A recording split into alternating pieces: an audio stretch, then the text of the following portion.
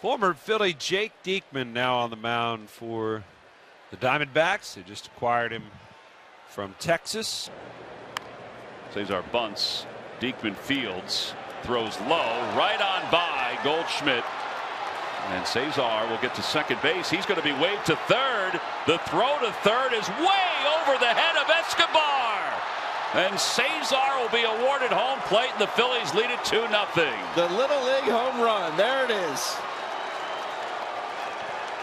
You don't get to see it a whole lot, but ladies and gentlemen, you just witnessed it. 2-0 Phillies. I've never seen that before. Oh my goodness. On a bunt, he circles the bases, and it's 2-0. Oh, that was awesome. Obviously, Cesar knew something, and Diekman maybe can't field bunts, maybe has trouble throwing, because he squared around earlier, and then he ended up laying one down, and that was just insane.